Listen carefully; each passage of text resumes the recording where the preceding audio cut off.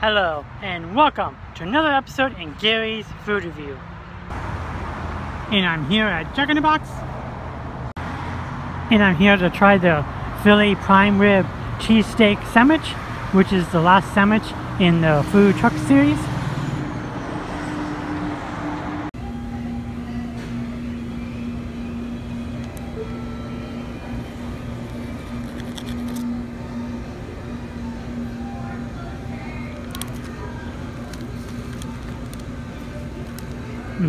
Check out that gooey goodness.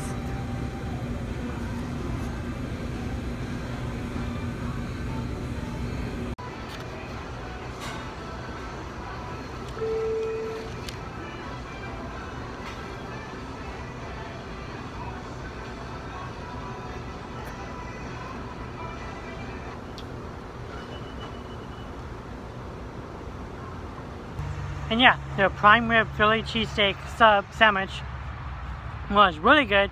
Has the slices of the prime rib steak on it with lots of melted provolone cheese on it, with cut up onions and bell peppers all over this, with this nice melted garlic butter inside on the steak.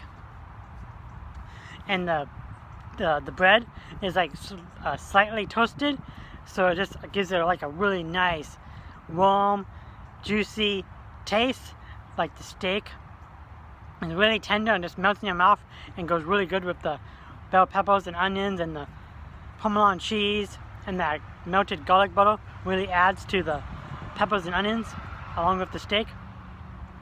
And yeah, it's a really good sandwich, and it's probably my favorite out of the other food truck series sandwiches. This is the better one. I like them all, but this is like the best one out of the three. And yeah, the sandwich costs about over $5 after tax, about the average price for this type of sandwich.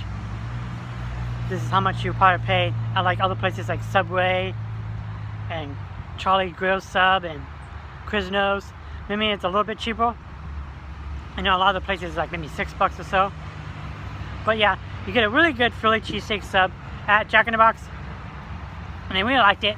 It's not like the best Philly cheesesteak I ever had. I think my favorite is still Quiznos, followed by Charlie Grill Sub. But this one is up there with Subway's, maybe even better than Subway's steak sandwich. So yeah, with that said, overall, on the food taste scale, overall, I'm gonna have to give the Philly cheesesteak sub from Jack in the Box a 9 out of 10.